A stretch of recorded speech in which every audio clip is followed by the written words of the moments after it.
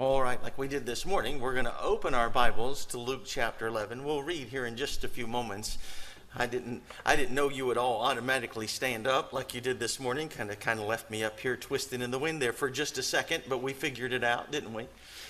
So it's such a great honor to be here. We've had a wonderful time here. I was talking to someone before the service tonight, and I just told him it's just an easy place to preach. There's a preaching atmosphere, almost an anticipation for the preaching here. And there are not that many churches like that anymore. And most of the time they sit there and act as if they've been forced to show up to church. They don't act like it's something, it's a highlight of their week. Coming to church ought to be one of those things that we can't wait to get around. That's one of the things that happened during this pandemic, or whatever you choose to call it. If I had told anyone in this auditorium in 2018 that in your lifetime it would be illegal to come to church in the United States of America, you would have looked at me and told me I was crazy. And yet they turned around and did that to us, didn't they? And now, people, if you're watching at home and you're on live stream and you still have some other issues and things like that, more power to you. But it's time for God's people to start coming back to church. The simple truth of it, we're commanded not to forsake the assembling of yourselves together. Some things you can't get over live stream. Some things you can't get watching at home. And I understand, please understand, I'm not telling you to risk your life to come to church if you're one of those people and you're taking chemo or something like that and you just are not safe coming. I understand that. But what most of the people that are staying home, most of them are staying home because it's easier. They're staying home because it's simple to sit at home. You can turn the preacher off if he says something that you disagree with. It's easy to just hit the mute button on your phone. It's easy to sit on your phone and call people and still be logged in. It looks like you listen to the church service. Now, I'm not talking about the people that are actually going to church, actually sitting there right now and watching and getting something out of it. And you, if you truly have the right kind of spirit towards your church, you can't wait to get back. You're sitting there watching at home online saying, boy, I sure wish I could be there. That's all right. The Lord will get you here soon enough. But for the rest of you that are just not coming, because COVID gave every single Christian a get out of church free card. It's time to put those away and get back in God's house, all right? Now, we're in Luke chapter 11. We'll stand here in just a moment. When you come to church, you expect three things. Every time you come to church, you expect these three things to happen. If you miss one of these three things, you feel like you were cheated by that church service. We expect when we come to church, we expect corporate singing. You stop and think about that. You realize standing and singing as a congregation is not something you do anyplace else other than church? You don't go to your work and your boss steps up right before you go out on the factory floor and he's telling you about the new OSHA requirements and he says you have to wear steel-toed boots anytime you're on the assembly line and we're only going to pay time and a half for 5 hours and we're cutting out the rest of the overtime. Everybody, we've gone 47 days without an accident on the assembly line, so let's go out there and have a good day at work. But before we go, let's sing a couple choruses. It doesn't work that way, does it? At a baseball game, you might stand and sing during the seventh inning stretch. If you're at a restaurant and someone has a birthday, you might join along with the wait staff as they sing happy birthday. Other than that, we do not sing corporately anywhere but the house of God. It's almost completely, uniquely associated with church. We come to church, we sing songs, we sing praise to the Lord. By the way, that's a biblical principle. Hebrews chapter 2, it is Jesus himself standing in the midst of the congregation singing praise to the Lord. Yes, we do sing praise when we come to the church. Amen. We expect singing when we come to the house of God. We expect special music. We expect solos and trios and choir numbers. We expect all of that. If you walked out of any church service this year, you got to the car and you looked at your wife and said, honey, that was a pretty good church service, but nobody sang one single note of any music whatsoever, you would have every right to feel like you were cheated a little bit. We're supposed to be teaching and admonishing one another with songs and hymns and spiritual songs, singing with melody in your heart as unto the Lord. There's a second thing we expect when we come to church, that we ought to expect when we come to church. We ought to expect preaching when we come to church. As we travel, every now and then, you'll run into a church and someone will say something like this, well, preacher, you should have been here a couple weeks ago. Boy, we had such a great service. So-and-so started testifying, and then this one started testifying, and then this one started testifying. And before you knew it, we testified so long, we didn't have time for preaching. Listen, it pleased the Lord through the foolishness of preaching to save them that believe. Isaiah was commanded to cry aloud, lift up thy voice like a trumpet, and show my people their transgressions and the house of Jacob their sins. Yes, you can have all the testimonies that you want. You can testify for an hour and a half if you want to, as long as you know there's going to be a sermon at the end of it.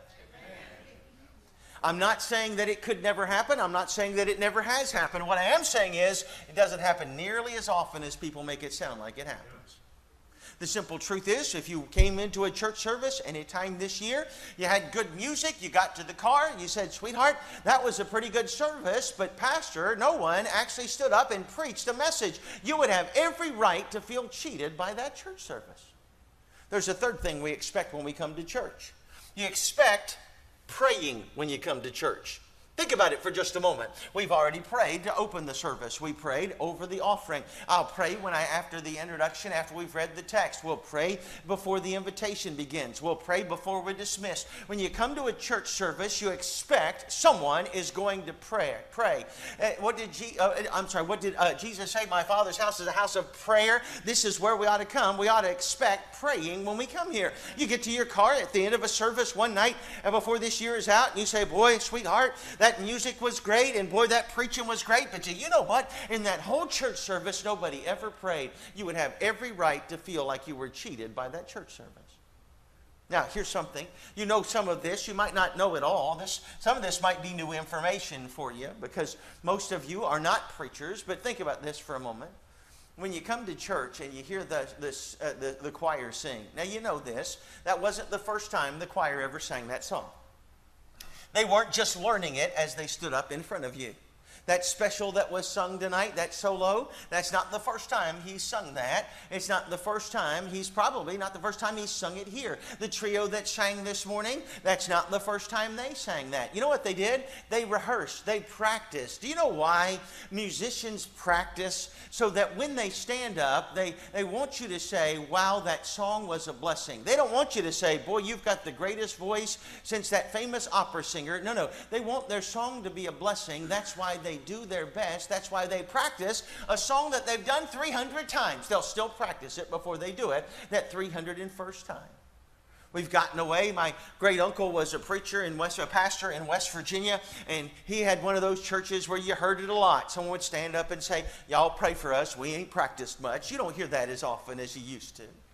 Because the singers do their very best every time they stand up. They're taking part in a church service. They're bringing honor and glory to God and praising His name, so they want to do their best. Do you know, preachers, there are 200 at least books on homiletics that we would consider to be helpful works that'll teach us how to preach, how to prepare a message, how to organize a message, how to study for a message, how to deliver a message, how to preach messages of topical messages or textual messages or expository messages. There are hundreds of books like that sitting on the shelves of pastors all across our country. Do you realize those books aren't written for the average person sitting in the pew?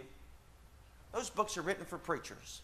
Because preachers realize this, the right kind of preachers realize this, that when they stand in a pulpit for those 45 minutes or an hour and a half, however long they're going to preach, they are literally borrowing Almighty God's authority. They are standing in a pulpit and saying, thus saith the Lord. And every preacher that I know worth his salt is constantly trying to be a better preacher than he was last week. We expect the singers to sing. We expect them to try to do their best.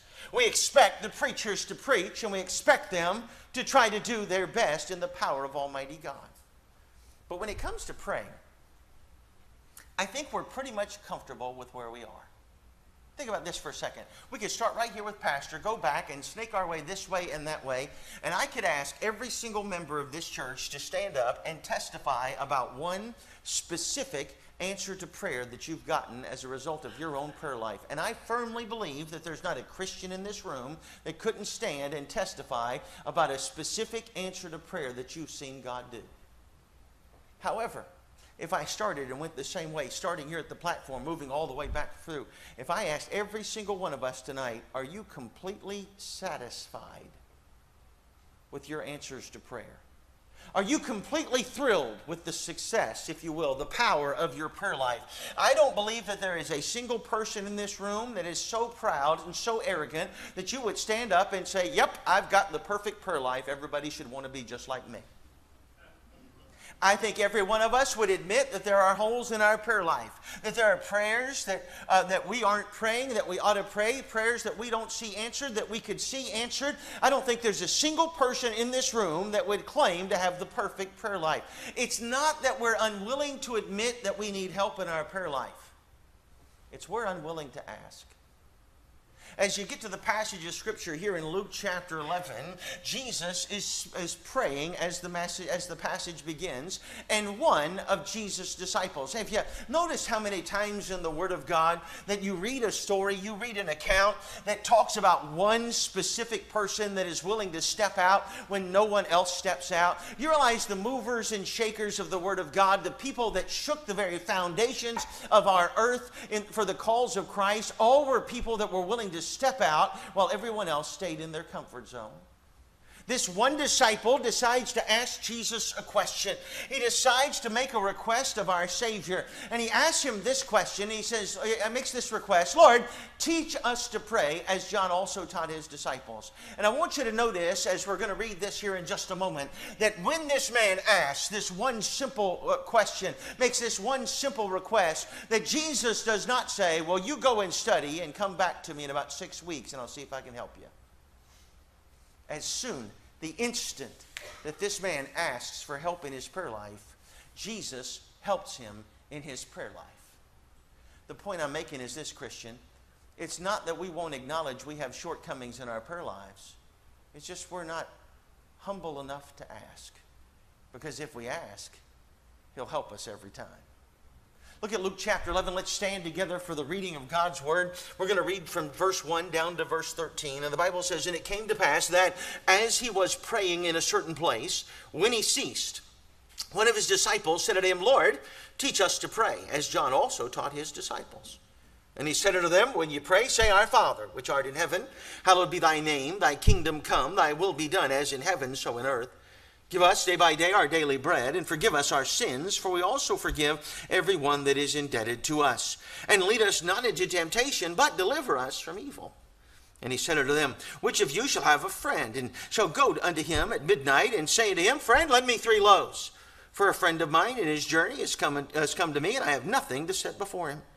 And he from within shall answer and say, Trouble me not. The door is now shut, and my children are with me in bed. I cannot rise and give thee. I say to you, though he will not rise and give him because he is his friend, yet because of his importunity he will rise and give him as many as he needeth. And I say unto you, ask, and it shall be given you. Seek, and ye shall find. Knock, and it shall be opened unto you. For everyone that asketh receiveth, he that seeketh findeth, and him that knocketh it shall be opened. If a son shall ask bread of any of you that is a father, will he give him a stone? Or if he ask a fish, will he for a fish give him a serpent? Or if he shall ask an egg, will he offer him a scorpion? If ye then, being evil, know how to give good gifts unto your children, how much more shall your heavenly Father give the Holy Spirit to them that ask him? Let's have a word of prayer. Dear Lord, Heavenly Father, we thank you for this evening. Lord, we thank you for the power, the privilege, the potential, possibilities of prayer. Father, we ask that you bless this message tonight. Help us as we look at what you have to say, your Son has to say in this passage to us about prayer. Help us, Father, not to sit there with our chest stuck out, thinking about how wonderful our prayer life is, but Lord, convict us. May the Word of God find fertile soil in the hearts of your people tonight, Lord. And I ask that you bless in a special and mighty way. In Jesus' name, amen. Thank you very much. You may be seated. As you're finding your seats, please follow this. This disciple is standing there, and Jesus is praying. I want you to know that the passage begins first with an exhibition of prayer. Jesus is praying. Now, Jesus did not pray like you and I pray. It's just that simple. I heard one preacher say one time, and I'm sure he was quoting someone else, some of the biggest liars in a church service are people holding a hymnal in their hand. How many Christians have stood and sang to the top of their lungs, "I surrender all," when they certainly have not surrendered all to the Lord? Amen. How many of us have stood up and sang "Sweet Hour of Prayer," when in reality, very few Christians know what an hour of prayer really feels like? Most of us would be struggling if we sang "Sweet 15 minutes of prayer." Now, if we sang "Sweet 3 minutes of prayer," we'd be in pretty good shape, wouldn't we? Jesus didn't pray like you and I pray. After he fed the 5,000 with 5 loaves and 2 fishes, he sent the disciples away. He sent the disciples across Galilee while he sent the multitudes away. And then it says that he went up into a high mountain apart to pray. And when the evening was come, he was there alone. He prayed for hours. Remember the night before he called the disciples, the Bible tells us that he prayed and cried unto the Lord all night long. The simple truth is Jesus did not pray little 3-minute, 5-minute, or 10-minute prayers. When he prayed for a long time. You can almost picture it as Jesus is there praying. The 12 disciples are standing over looking at their watches. They really didn't have watches. I just threw that in for effect. Actually, they could have been looking at their phones to see what time it is. But they're standing there waiting for Jesus to finish praying. You can almost hear the mumbling and the grumbling going on and the murmuring. I don't know why he's praying so long. We've got to be in Capernaum in an hour and a half, and we're not going to make it if we don't hurry. Oh, and they're waiting for us at the boat dock there so that we can go across the Sea of Galilee. Doesn't he realize that we must needs go through Samaria today? We've got all these places to go, and there he is praying. We finished praying a long time ago, but he's still praying. They probably all felt that way, at least at first. But after a while, this one disciple starts doing what the other disciples aren't doing. He's listening. Think about that for just a moment. He is there listening to the second person of the Trinity talk to the first person of the Trinity. He is listening to a conversation between Almighty God and Almighty God. And he starts to listen. And he starts to have this burning desire burning inside of him. He doesn't come to Jesus and say, "Lord, I wish you would teach me the intricacies of a powerful prayer life." He doesn't say, "Lord, I would like my prayers to be more impressive to people and Pharisees and Sadducees as they hear me." No, he's there listening to Jesus pray, and his heart starts beating within him. He's not asking the question, what did John teach his disciples? If he wanted to know what John taught his disciples, all he had to do was ask some of Jesus' disciples, who were John's disciples. "Excuse me, what did John teach you about prayer?" And he could have gotten that information. He's not saying just, "Lord, teach us to pray." He's saying, "Lord, teach me to pray like that. I want to pray like you pray. I'm tired of praying the way I pray. If what you're doing is praying, then what I'm doing is not praying. I'm tired of my powerless prayer life. I want to pray like you pray." Have you ever prayed with someone that while they were praying, it just seemed like they had different access to the Lord than you do? That it seemed as if they reached up with their hands into heaven and grabbed the horns of the altar and shook it as they were praying? You ever had that happen? I remember I was going back for my second year. I'll tell you where it was, and I know I'm in Tennessee, so most of you will be familiar with this. I was going for my second year at Tennessee Temple University. It was 1983. I'd gone in 1981. For those of you who aren't familiar with that ministry, that no longer exists, by the way, but it was a ministry of Highland Park Baptist Church. They just finished the new auditorium, which they successfully shrunk several times after they finished it, but they just finished the new auditorium. The auditorium from corner to corner, the fan-shaped auditorium, was over 360 feet from corner to corner. Do you know what else is 360 feet? A football field. This auditorium was as large from corner to corner as a football field. There would be anywhere from 8,000 to 10,000 people there every single Sunday. There were 4,108, I believe, chapel numbers that year for Tennessee Temple University. That did not include the high school and the elementary school, and it did not include the seminary, or the Bible school is what they called it. So on any given day, there were between 4,000 and 11,000 people walking through the campus of Highland Park Baptist Church, all under the leadership of a man named Lee Robertson. Now, I was there for my second year. I'd gone for my first year, and then I took a year off to go to basic training and AIT with the field artillery, and now I'm back for my second year. In between the first year and the second year, I started dating my pastor's daughter from Sissonville, West Virginia. Now, I was called to be a preacher. And so my pastor's wife was okay with me, a 128-pound, freckled-faced preacher boy from the wrong side of the tracks in Charleston, West Virginia. I was from, some of you will know what this means, I lived up a holler. My pastor's wife was a little more hoity-toity, one of those type that kept their pinky up when they drank their tea and things like that. But she was okay with her daughter dating this 128-pound, freckled-faced boy from the wrong side of the track because I was called to preach. And quite frankly, in Sissonville, West Virginia, the fishing pool of preacher boys was pretty shallow. I was about the only one. But then she went down to Tennessee Temple when I went down for my second year. Immediately, my pastor's wife began to convince her that yes, there was only one preacher boy in the town of Sissonville, West Virginia, which didn't even have a stoplight. We had a Geno's Pizza, a Big Star grocery store, and a gas station. That's all that was in Sissonville, West Virginia at the time. It was okay for her to date that 128-pound freckled-faced boy from the wrong side of the tracks while she was in Sissonville. But now she's at Tennessee Temple University where there are thousands of preacher boys. Surely there are some that are smarter, better looking. Surely there are some from the better side of the tracks. And so she began to try to talk my girlfriend into breaking up with me.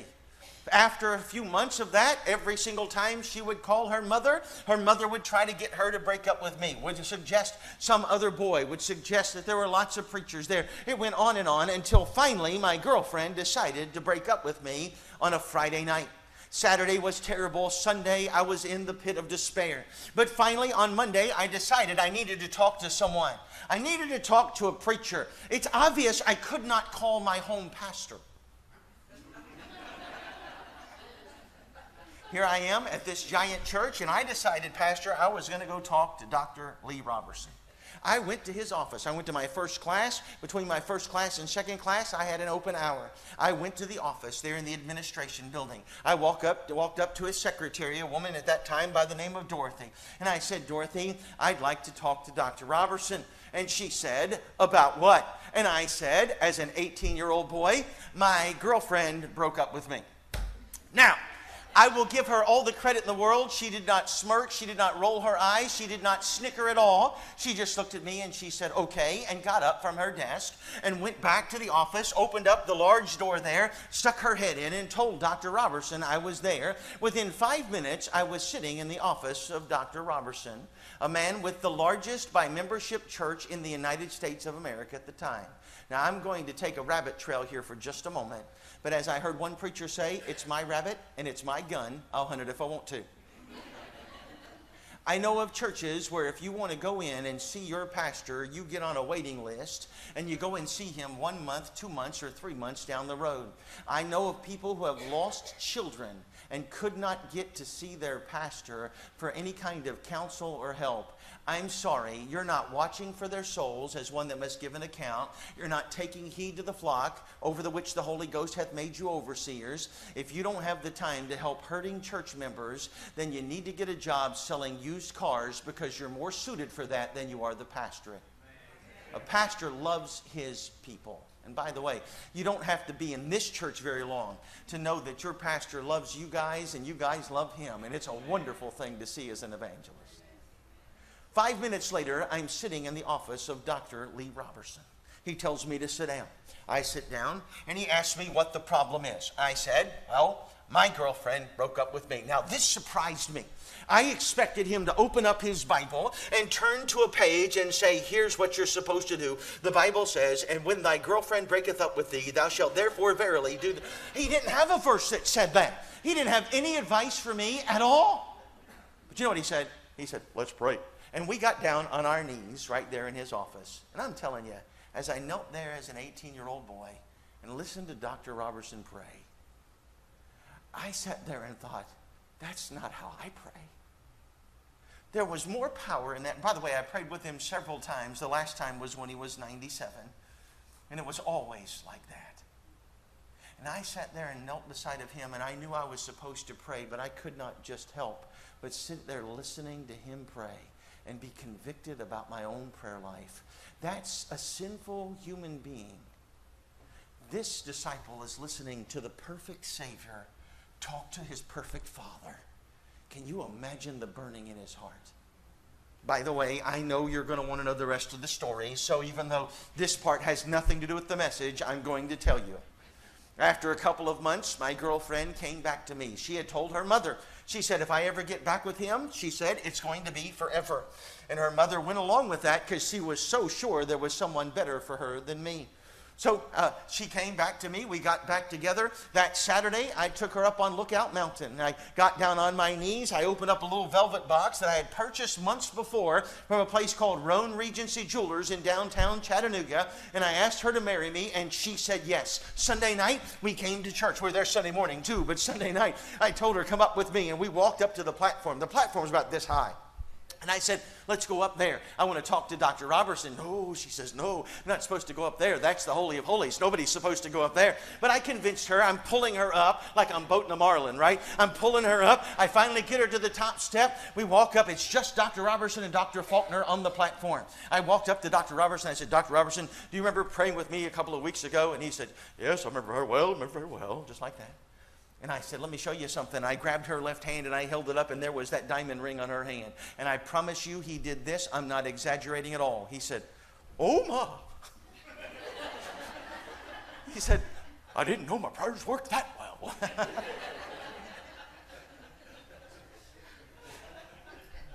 But if you're convicted when you kneel beside of your pastor and pray, if I'm convicted when I kneel beside of Dr. Robertson and pray, imagine how this disciple is convicted as he listens to the Savior pray. He's not saying, I certainly would like to have an improved prayer life. He said, Lord, I want to pray like that. Teach me to pray like that. I want to know how you pray.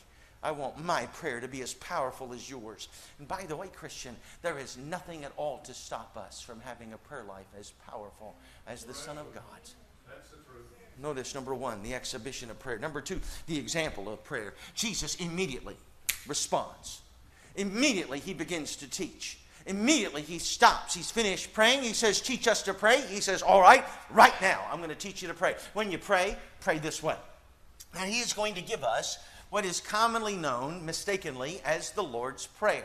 Now, if you choose to call it the Lord's Prayer, I'm not going to get mad at you. But if you want to read the Lord's Prayer, go to John chapter 17 and read the Lord's Prayer. This is his example of prayer, if you will. This is an outline of prayer that he's going to give them. I go to a church in Cashmere, West Virginia. Every Sunday morning they have an assembly before they dismiss their Sunday school classes to go to their classes. And the whole church stands there and quotes the model prayer from the book of Matthew. You say, Brother Harper, is that wrong? How could it possibly be wrong for an entire church to stand up and quote 6 verses of their Bible before they go to Sunday school? Of course it's not wrong, but we don't have memorized prayers as independent Baptists. We kind of roll our eyes a little bit at people who memorize prayers. I say we don't have memorized prayers, but we certainly do, don't we? We have the food prayer. The Lord, Heavenly Father, we thank you for this food. We pray that you'll bless it, the nourishment of our bodies. Bless the hands that prepared it. In Jesus' name, amen. We have the offering prayer. Lord, Heavenly Father, we thank you for this offering. We pray that you'll bless the gift and the giver. May the offering be used for the furtherance of your gospel around the world. In Jesus' name, amen. Isn't that the offering prayer? I'll never forget, it was the Sunday before Christmas at our church. My father-in-law was the pastor at the time. My brother-in-law now pastors the church. And they're in Sissonville, West Virginia. And it was one of those services where everything went wrong. If you've pastored for 46 years, you've had several services along that time that everything went wrong. You just went home and thought, is there one more thing that could have happened that would have been even worse than what we already had? But that's what was going on. We had a regular piano player by the name of Debbie Cook. And Debbie Cook is a good congregational piano player. Now, we have been in some churches over the years where they have their first string piano player that's this good, and a second string piano player, and a third string piano player, and a fourth string, and a fifth string, and a sixth string, like that. I was in one church that had 30 people. They had 9 pianists. That's an overflowing of blessings, isn't it? Now, in our home church, we had Debbie Cook, who was about this good as a piano player. Our second string piano player is a lady by the name of Mary Palla. To this day, our second string piano player is Mary Palla. If Debbie Cook is this good as a piano player, then Mary Palla is... this good as a piano player. All right. Now here's the thing about Mary. I'm not telling tales out of school. If Mary Powell were sitting right here, she would not disagree with one word that I'm telling you. She knows she's not a very good pianist, but she's different than some Christians because she's willing to step in whenever she's asked. On that Sunday, usually my brother-in-law at that time in the church, as the assistant pastor, he led the choir, he led the congregational singing, and he would help any time the PA system started making those crazy screeching noises that it made. A couple weeks before this, he had fallen off of the platform at the church and shattered his ankle. So he's sitting in the back with his foot in a cast up on a chair during the church service. So we don't have our regular song leader. We've got our second string song leader and our second string pianist. Then we have our third string choir director leading the choir because the second string choir director is also the second string song leader, and they didn't want him to do both jobs. And so now, and by the way, nobody could figure out anything that was going wrong with the PA. That thing was screeching, the devil was in that thing, and it was taking over. It was making all kinds of noises, and nobody could fix it. One of those services where everything's going wrong. For instance, the song leader would get up and say, all right, let's turn to number 67, and everybody would turn to number 67 and stand up and get ready to sing What a Day That Will Be, while Mary Powell played on the piano number 68. The choir was singing at one point in the service. Everything's going fine. Everybody's looking at the choir. And then all of a sudden, everything stopped. Everybody in the church turned like this to look toward the piano. All the people in the choir turned with their music to look toward the piano. And we all watched in horror as Mary Powell did this. And then started playing again. It was one of those services. Finally, we got back to a semblance of normalcy. My father-in-law called the ushers to come forward. And there they stood, all four of them lined up. And he called on the man standing right here that I've known for 43 years. My wife's known him for, I think, her entire life. A wonderful man. He said, Brother so-and-so, would you please ask the Lord to bless the offering? And I'll never forget, in that service where everything had gone so wrong, it was so close to going completely off the rails, what he said. Bowed his head as we all did throughout the congregation, and he said this, Dear Lord and Heavenly Father, we thank you for this food. We pray that you'll bless it to the nourishment of our bodies. Bless the hands that prepared it. In Jesus' name, amen. Every person in the auditorium is stifling back the laughter. No one wanted to embarrass this man. He's such a nice guy, but he prayed the wrong memorized prayer, didn't he? By the way, had he prayed the right memorized prayer, it wouldn't have done any good either, though. Because what does Jeremiah chapter 29 and verse 13 say? Ye shall seek me, and ye shall find me when ye search for me with all your heart. It's not just some words that we quote. Prayer is as much an attitude as it is the words that come out of our mouths. Notice the example of prayer, how Jesus starts first with praise. Now, please understand, we've already mentioned it, you certainly praise the Lord with singing. However, if you listen to most people in today's world, they would describe the song service as the praise and worship service. Do you know in the New Testament, there's not one time that worship is associated with music, not one time the word worship is used in association with music in the entire New Testament. Worship is a sacrifice. Now, if you've worked hard and you've practiced and you've prepared to play in church or to sing in church, you can in fact be worshiping, but it's not this eyes closed, hands out, swaying back and forth, repeating the same words over and over and calling that worship. You'll do more worshiping when you put your missions giving in the offering plate than you'll do singing a praise and worship chorus. I guarantee you that. We certainly do praise when we stand up and sing, but praise is not just limited to melody and harmony and instrumentality and corporate singing. Praise happens in our prayer life too, doesn't it? Jesus said when you pray a prayer like this, Our Father which art in heaven, hallowed, holy be thy name. Let me ask you a question. Is right now, this very moment in time, is God's name holy? Yes or no? Yes. Does it matter how many people blaspheme it? No, it will always be holy. What happens if you and I don't pray, hallowed be thy name? Will it all of a sudden become unholy? How about if we pray 100 times a day, hallowed be thy name, hallowed be thy name, hallowed be thy name? Are we going to make his name any more holy? Hallowed be thy name, thy kingdom come. Is his kingdom coming? We talked about it as I was telling you about the CDs, that he is coming. He is going to return. Nothing can stop him. Principalities, powers, rulers of darkness of this world, spiritual wickedness in high places. Satan himself cannot flex his muscle and stop his kingdom from coming. He's going to come back on a white horse with the armies of heaven following, clothed in fine linen, white and clean. That's what's going to happen. Nothing's going to change it. Nothing's going to slow it down. Nothing's going to change its trajectory. It's going to happen exactly when he wants it to happen. But what if we forget to say thy kingdom come when we pray? Will that stop it? Of course not. Then he says this, thy will be done.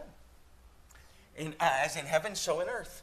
Is his will going to be done in heaven and in earth? Can anything stop his will from being done in heaven and in earth? Is there anything that anyone can do that will stop his will from being done in heaven and in earth? And the answer, of course, is no. So why would Jesus tell me to begin my prayers by telling my Lord how holy he is, and how mighty he is, and how powerful he is, when he already knows he's holy and mighty and powerful? Nothing can change his holiness, his might, or his power. Why would he tell me to spend the first 1/3 of my prayer life telling my Lord how holy he is? You want to know why? Because God deserves it. Amen. I'll tell you something, Christian. You'll change your prayer life forever. Nothing at all wrong with having a prayer list. Nothing at all wrong with having a prayer closet. We should have both of those things. But if once a month, once a year, once a week, whenever, you go to your prayer closet, you take the prayer list, you leave it outside. You go inside, you close the door, and you say, Lord, I didn't come in here to ask you for my finances. I didn't come to ask you to bless my family. I didn't come to ask you to guide my future. I didn't come to ask you for one single thing on my list, not to pray for one person in the hospital, not to pray for one person that's doing without. I just came in here, Lord, to spend an hour just telling you how wonderful you are, and how glorious you are, and how mighty you are, and how forgiving you are, and how gracious you are, and how merciful you are, and how compassionate you are. I just came in here to spend a little time thanking you for your grace, thanking you for your salvation, thanking you for making me an heir of God and a joint heir with Christ Jesus. Thank you, Lord, there's a mansion prepared for me. Thank you, Lord, for all those things you tell me about. I just came in here not to ask for a thing, just to tell you how wonderful you are. Amen. Tell you what, it'll change your prayer life forever once you do that the first time. You'll find yourself doing it more and more. Notice carefully, please. He starts this example of prayer with praise. Not just praise, but then provision. Notice what he says. Not only thy kingdom come, thy will be done, as in heaven, so in earth, and give us on the first day of the month all the bread we're going to need for the entire month. That's what it says, isn't it? Doesn't say that at all. See, what we have decided, Christian, is we don't pray about daily bread. That's too small. I've heard preachers say this. I've heard Christians say this. Well, I only pray about the big things. Can I just take a moment and describe to you how silly that is? Do you know you've never had a prayer request? Let's say you needed, today is Sunday, let's say by Wednesday you needed $250,000 and you don't have 25. And you say, Lord, I need $250,000 by Wednesday. Do you honestly think Almighty God in heaven goes, whoa, $250,000? Where am I going to come up with that? By the way, the foot tapping was pointing out that he's standing there on a street of gold. Where am I going to come up with a whole $250,000? You know, you've never asked the Lord for anything that taxed his ability, that strained his overflow. You've never asked the Lord to heal somebody that God couldn't heal with the snap of his fingers. You've never had a big prayer request, and neither have I. We look at our prayer requests and we say, well, that's pretty big to me. It might be huge to you. It's nothing to him. That's why he says, be careful for nothing, but in everything, with prayer and supplication, let your requests be made known unto God. The simple truth is we're supposed to pray about everything, even daily bread. Amen. By the way, if you ask the Lord for daily bread today, do you know what you have to do first thing in the morning? You got to ask him for daily bread tomorrow too, don't you? But do you know what else? We miss this part, don't we? If I ask him for daily bread today, and I have to ask him for daily bread tomorrow, do you know what else I get to do tomorrow? I get to thank him for yesterday's daily bread. See, because we don't pray about it, we're not thankful for it. We've got men in this country that actually will say things like this. Well, I'm the breadwinner. Now, I realize in our society that we need some men that are actually breadwinners and not the government that's the bread hander outer. But understand this. You're not the breadwinner. He's the bread provider. We're supposed to pray about everything. Not just what you think is big and what you think is small. We're supposed to pray about everything. He started this prayer with praise. He went to provision. Then he talks, number 3, about purity. And forgive us our sins, for we also forgive everyone that is indebted to us. Do you know if your prayer doesn't include this, you've got a problem in your prayer life? Psalm 66 and verse 18. If I regard iniquity in my heart, the Lord will not hear me. Isaiah 59 in verse 2. But your sins have separated between you and your God, and your iniquities have hid his face from you, that he will not hear. Isaiah 64 in verse 7. Thou hast hid thy face from us, and hast consumed us because of our iniquities. 1 John chapter 3 says, whatsoever we ask, we receive of him, because we keep his commandments. John 9:31. Now we know that the Lord heareth not sinners. The simple truth of the matter is, Christian, our prayer life needs to have a time when we deal with our own purity, doesn't it? We live for the world, and then all of a sudden we need something, and we act as if we ring a little bell, and God is going to show up like a waiter with a white towel over his arms saying, what can I get you today? That's not how it works. Do you realize in none of Scripture that I know of has God ever obligated himself? Now understand what I'm saying here. I'm not saying God will not ever answer the prayer of someone who's backslidden. But when he does, it's out of grace and mercy. He's never obligated himself to answer the prayer of someone with unconfessed sin. He has obligated himself to answer the prayer of the obedient and the righteous. The effectual fervent prayer of a righteous man availeth much, James chapter 5 tells us. Notice, we start with praise, then we go to provision, then we talk about purity, then we talk about protection. And lead us not into temptation. There's two things here, and I think sometimes we put the two together, but they're not. There's two things here. This lead us not into temptation. As long as I'm following him, he's going to lead me on that path of righteousness, surrounded by the green pastures and the still waters. But when I get away from him, do you know where I find myself? I find myself in thickets. I find myself in thorns. I find myself on the side of a cliff. And all of a sudden, I find myself in evil, don't I? He's saying two things. Lead me not into temptation. As long as I'm behind him, he's going to not lead me into temptation. But if I get away from him, then I get stuck in evil. He's still going to deliver me. God is faithful, who also with the temptation also maketh a way of escape, that we may be able to bear it. Greater is he that is in you than he that is in the world. 1 John chapter 4 and verse 4. That which is born of God overcometh the world. And this is the victory that overcometh the world, even our faith. 1 John chapter 5 and verse 4. This example of prayer. So, Brother Harper, are those the only 4 things we're supposed to pray about? No, that's not what he said. He's telling us how to pray. He's helping these disciples to have a more effective prayer life. And he's saying, listen, here's an outline for you. Here's some suggestions for you. Here's an example for you. Pray. Start with praise, then provision, then purity, and then protection. By the way, Christian, if you're not praying on a daily basis, that'd be 4 good places to start, wouldn't it? Notice, number 1, there's the exhibition of prayer. Number 2, the example of prayer. But number 3, and we'll be done, the expectancy of prayer. Now, Jesus is going to use some simple illustrations. These are not parables. These are not an earthly story with a spiritual, heavenly interpretation. These are just illustrations that everybody that's listening to Jesus tell this is going to understand what he's saying. He said, which of you have a friend, and you have company that shows up? By the way, the second worst kind of company is unannounced company, isn't it? The worst kind of company is unannounced company at midnight. That's not good.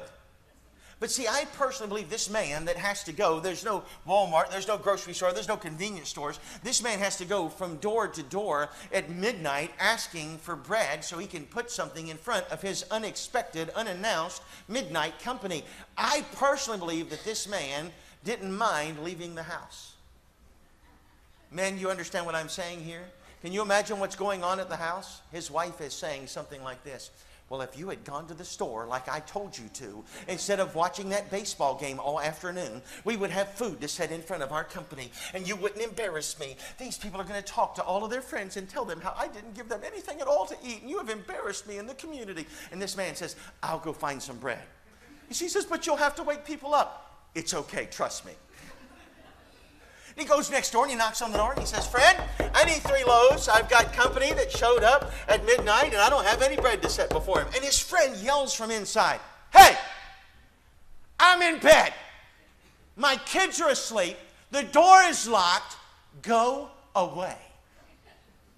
And Jesus says, well, he will not rise and give him because he's his friend. Yet because of his importunity, he'll rise and give him as many as he needeth. Let me illustrate importunity from this passage. Friend, I need 3 loaves. It's midnight.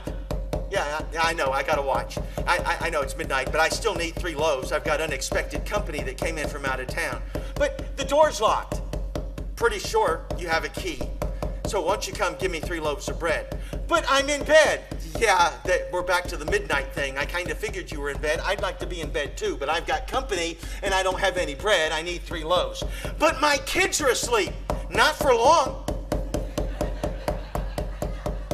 That's what importunity means.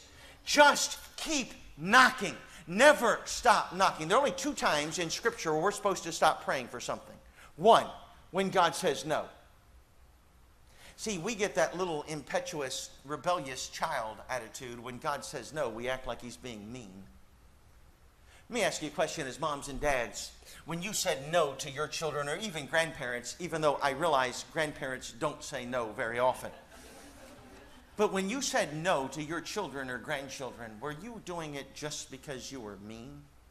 When your 4-year-old son was getting ready to cross the street without looking both ways, and you grabbed his hand and you held on and you said to the top of your lungs, no!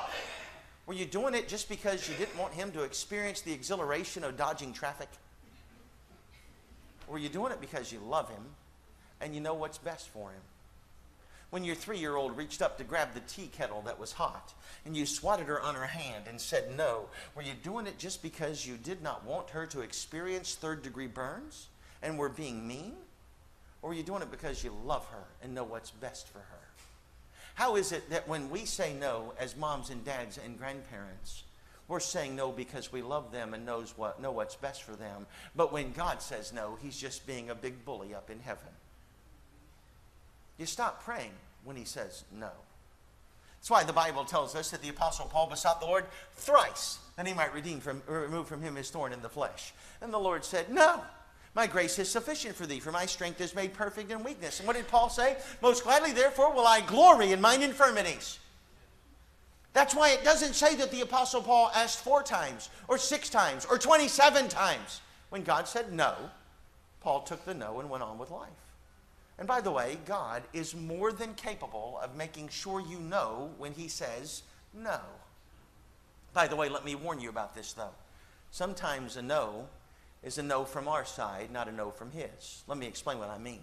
There's a verse that we talk about all the time when we preach on prayer. Jeremiah chapter 33 and verse 3. Call unto me, and I will answer thee, and show thee great and mighty things. And it says this, which thou knowest not. You ever scratch your head a little bit and try to figure out how something great and mighty could happen and you wouldn't be able to notice it?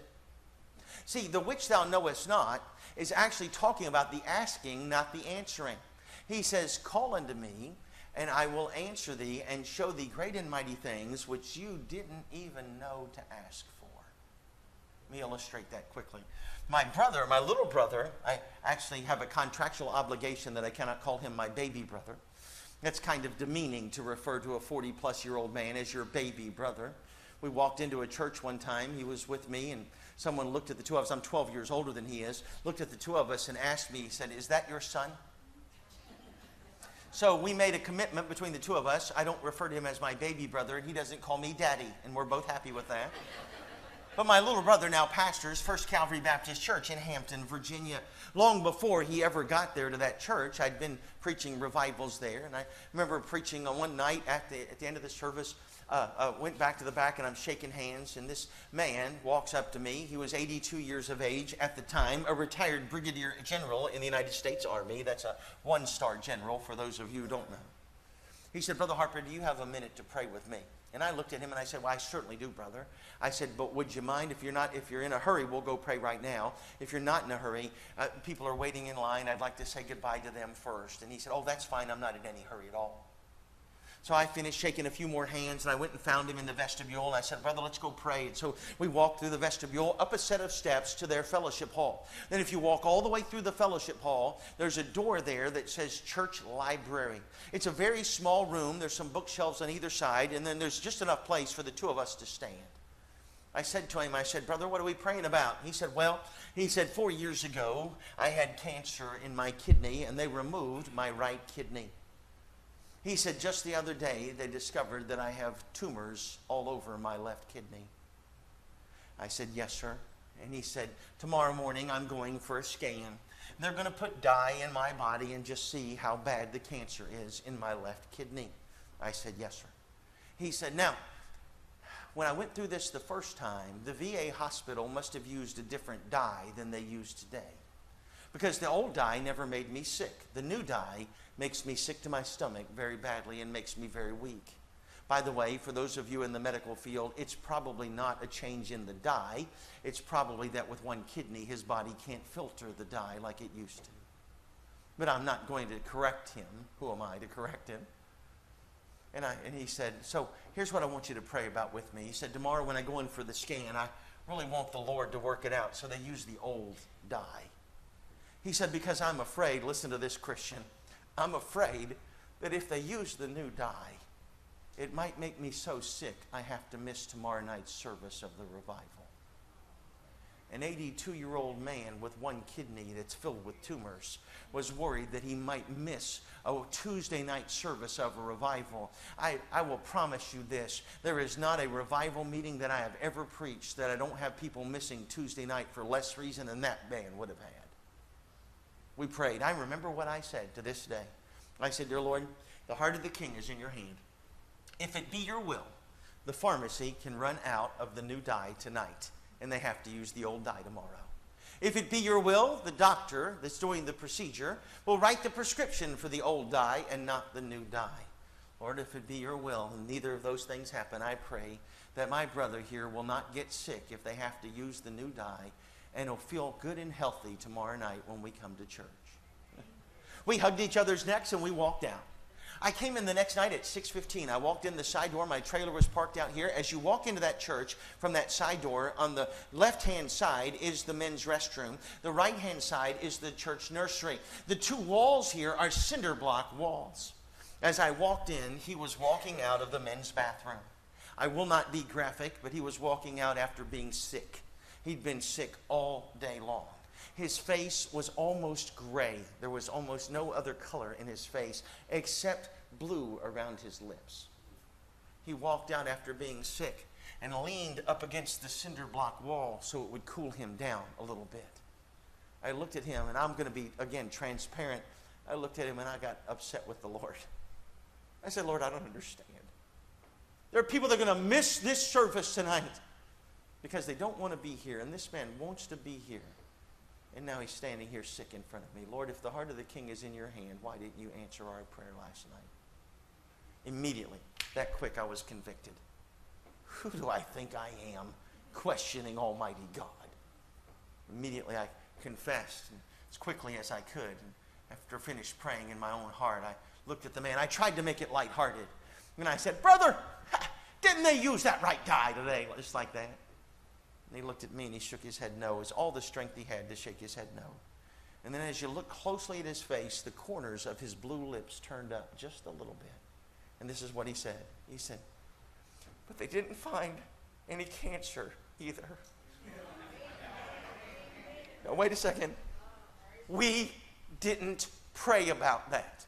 Neither one of us in that church library said, and Lord, make all the doctors wrong. And Lord, make the cancer not be there. Let them find nothing. We were so busy praying about die that we didn't ask for great and mighty things. We didn't have the faith to ask for great and mighty things. He already knew he had a kidney filled with tumors. We didn't have enough faith to ask for that. And the Lord says, listen, call unto me and I will answer thee. You know what God's answer was to my prayer? No! Lord, can they use the right dye? No. But I'm going to show you great and mighty things that you didn't even ask for. See, when God does great and mighty things, you can't give the credit to a preacher. You can't give the credit to a doctor. You can't give the credit to a lawyer. Only God gets the credit for great and mighty things. So sometimes, even when he says no, maybe you ought to be ready for something great and mighty to happen. Obviously, we stop praying about a topic when God answers yes. Other than that, you just keep praying. Luke chapter 18 and verse 1. And the Lord spake a parable unto them to this end, that men ought always to pray and not to faint. As he tells the story of the unjust judge that won't help the widow lady. And he finally gives her what she wants. Why? He says this, lest by her continual coming she weary me. 1 Chronicles chapter 16 and verse 11, seek the Lord in his strength, seek his face continually. Just pray without ceasing, Christian. But what if the Lord says wait? Nowhere in the Bible does it say to stop praying if he says wait. Just keep asking. Just keep seeking. Just keep knocking. Just keep importuning until God answers your prayer with a yes or with a no. Notice he then gives 3 other illustrations that everybody understands. I think partially one of the problems is as Christians, when we read this, we think it says something than what it actually says. He gives 3 no-brainer illustrations. Which of you shall have a son, and the son asks him for bread? Now, oftentimes we assume that this is a father who can't meet his son's needs. That's how it's often interpreted, but that's not what he says at all. Your son comes to you and says, Dad, I'd like this loaf of bread, and it costs $15. And you say, son, I don't have $15, but I can buy you this $2 loaf of bread. You might even have to say, son, I can't even afford the $2 loaf of bread. I can't get you any bread at all. We all know what we do as parents. If our son or our daughter asks for something that we can't provide, we'll do without, we'll work harder, we'll take overtime, we'll pinch a couple of pennies, and we'll buy them what they want unless it's too extravagant, won't we? We take great pride in that. I know it's a difficult thing to use the word pride from a pulpit as a positive, but we do take great pride as parents for providing for our children, don't we? That's not what Jesus says. He says he asks for bread, and you give him something that'll hurt him. You ever tried to eat a peanut butter and jelly sandwich on rocks? You might get a little bit more fiber, but it's not going to do a lot of good for your dental work. You understand what I'm saying? He says, your son asks you for bread. You say, well, son, I don't have any bread right now. I can't afford any bread right now, but here, have a rock. Eat this instead. Now, bread was not an expensive commodity, although there was some expensive bread, but like barley loaves, like the little lad has the 5 barley loaves, that's the cheapest kind of bread that they had in Israel at the time. You could find bread if you're looking for bread. Jesus isn't saying which of you is not going to be able to provide your son with everything he wants. It's saying which of you, when your son asks you for something that is for his good, you're going to give him something that hurts him. And every parent that is listening to Jesus say that is thinking, well, no, I wouldn't give him a rock if he asked for bread. How about if he asked for a fish? Well, son, I don't have a fish, but let's see here. Yes, I have a copperhead. Here, play with this. No parent would do that. Your son might be asking for lobster, and you might say, I can't afford lobster, son, but I can get you some starfish tuna. It tastes good because it's got good taste. You might not be able to give them everything that they ask for, but you're not going to give them something that hurts them. How about this? Your son asks you for an egg. Well, son, I can't give you an egg, but look, I've got these 2 scorpions, and if you stack them up, you can play with them like Legos. That's not what he's saying here. He's not saying you're not able to provide what they want because you have limited resources as a parent. He's saying your child asks for something, and instead of giving them what they ask, you're going to purposely give them a stone and a serpent and a scorpion. You're going to purposely try to hurt your children. Every parent listening to Jesus as he speaks, every parent in this auditorium is sitting there thinking, well, no, I would never do that. I remember it was November, the first week of November, 2001. My 4-year-old daughter came into my office at the house. And we have the one little girl named Charity, and so she came in. She had received an advertisement. She thought it was a catalog. It was an advertisement for a doll company in the mail.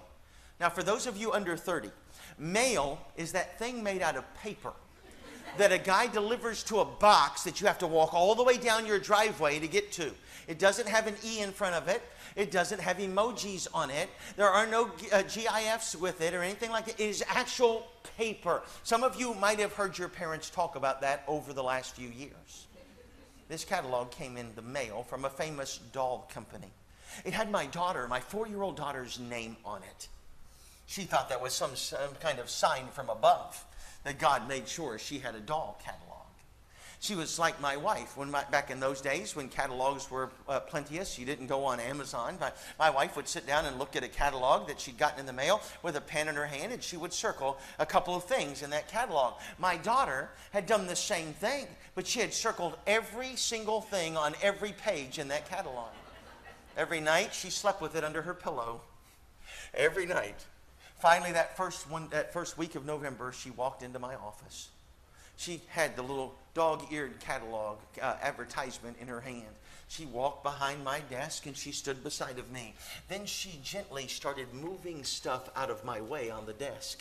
Then she laid on the desk her little catalog, and then I promise you, she smoothed it out like this. Then she climbed in my lap and put her arm around my neck.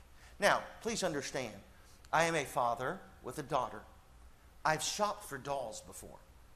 I know how much dolls cost. I'd shopped for dolls at Target and at Walmart, and in that day, Kmart. I knew how much the expensive dolls were, and I knew how much the cheap dolls were. I'm well versed on that. I know what I'm talking about when she's sitting on my lap. She points to the top right-hand picture on the left page of that catalog, and she said, "Daddy, I would like that doll for Christmas." Now, I am not the least bit interested in finding out anything about the doll company at that time. I don't care if they've been doing business for 700 years. I don't care if their dolls walk and talk and do calculus. It makes no difference at all. I'm a man. I'm looking for one thing and one thing only. Somewhere on that page is a dollar sign. That's all I'm looking for. And I'm here to tell you, I felt like I was on a scavenger hunt trying to find out how much this doll cost. When I finally found it, I thought to myself, how unusual. This company uses dollar signs in their stock numbers. The number was huge. I couldn't believe it. It was 2 or 3 times what the expensive dolls at Walmart were. I said, "Charity, I'm not going to buy you a doll that costs that much money for Christmas." I said, as a matter of fact, I'm going to pick up the phone on my desk and I'm going to call your grandparents. By the way, that was back in the day when the phones were on the wall and the TVs weren't. All right, that's how long ago it was. I said, I'm going to call your grandparents and I'm going to tell them not to buy you a doll that costs that much money for Christmas. She said, "Thank you, Daddy." She wished me good night. She kissed me on my cheek. She told me she loved me. She slid down off of my lap and she reached over across me and grabbed her little catalog and took it and folded it up and put it under her arm. And she started walking out of my office, and she got to the door. I promise you, she got to the door and she did this. She went.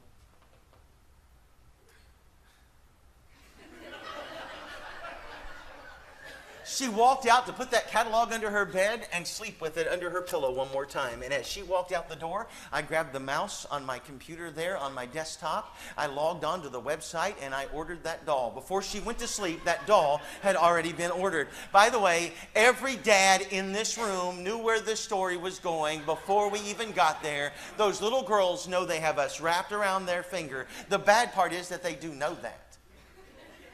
When it came in, I wrapped it. Now, I'm not a good rapper musically, and I'm also not a good rapper when it comes to wrapping presents.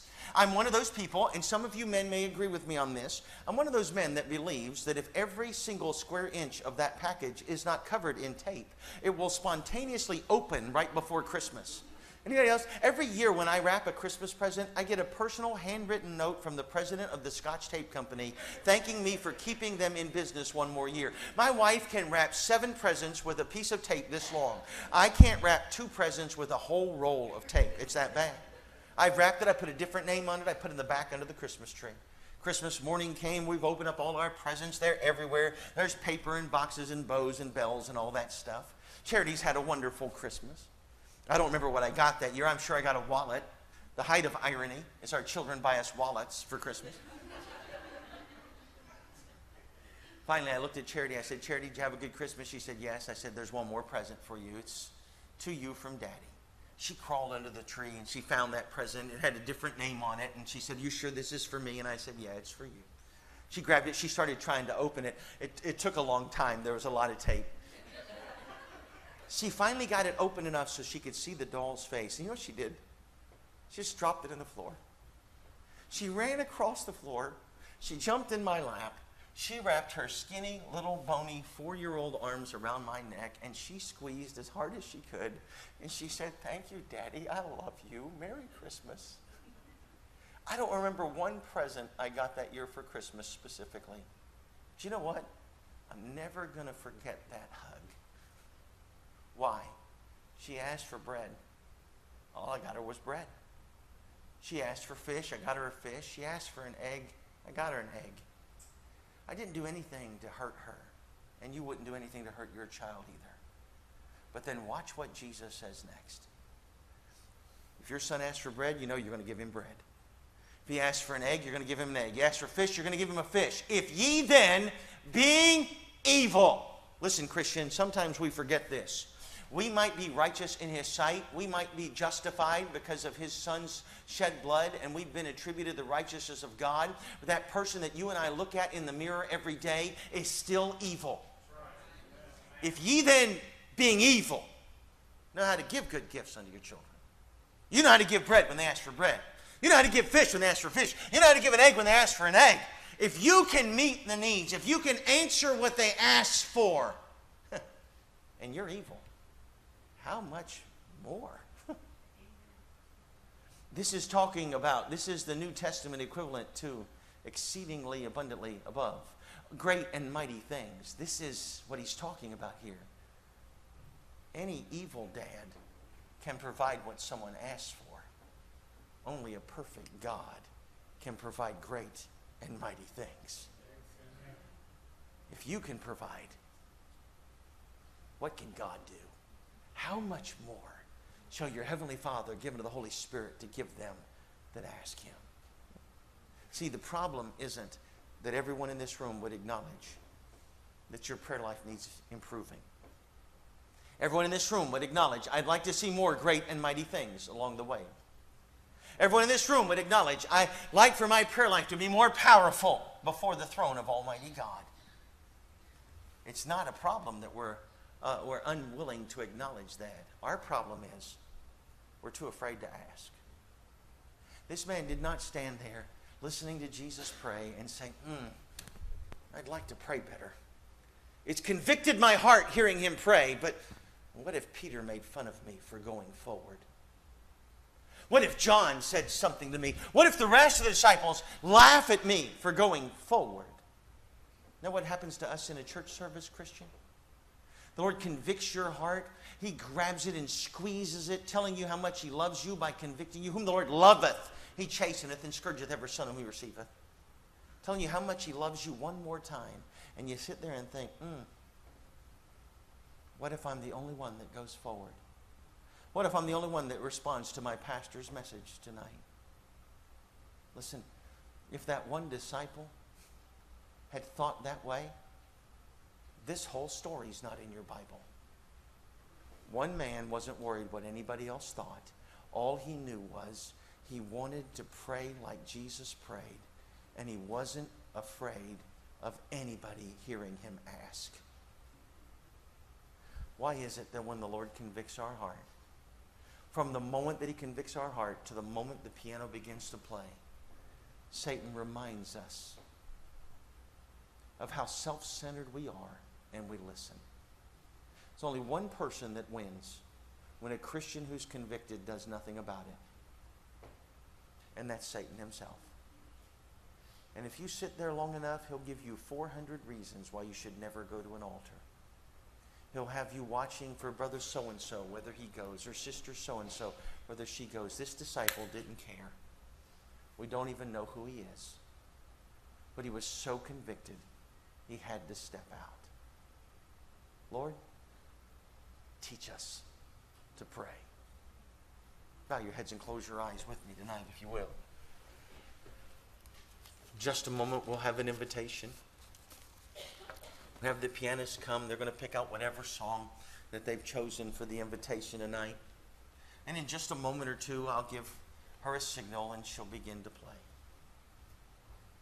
But I wonder how many Christians tonight would just simply say, Brother Harper, the Lord has me in my seat right now asking him to teach me to pray. Would you slip your hand up, please, and hold it high all over the auditorium, please? Thank you so much. I see your hands. In just a moment, we're going to have an invitation. We're going to invite you to step out of your seat. Invite you to do what the Lord's laid on your heart. We'll pray, then we'll stand. After we stand, I'll say a word or two and then give a signal to the pianist. Dear Lord and Heavenly Father, we thank you for your word. Thank you for how clear it is. Thank you for the teaching that just billows out of it as we read it. Thank you for what you've told us tonight about prayer. How we should be passionate and persistent in our prayer life. Father, I pray that you'll help us tonight. Father, many of your people raised their hand tonight and said that you've convicted their heart. But I pray that you'll help them do what comes next. To do what this one disciple, whose name we do not know, did. Father, have your will and your way in our hearts tonight in Jesus' name. With your head still bowed and your eyes still closed, let's stand. All over the auditorium, everyone please standing. No one looking around. In just a moment, the piano is going to begin to play. Once again, if you step out on the first note, you won't give the devil 2 notes to talk you out of it as she begins to play. Join those that are already coming.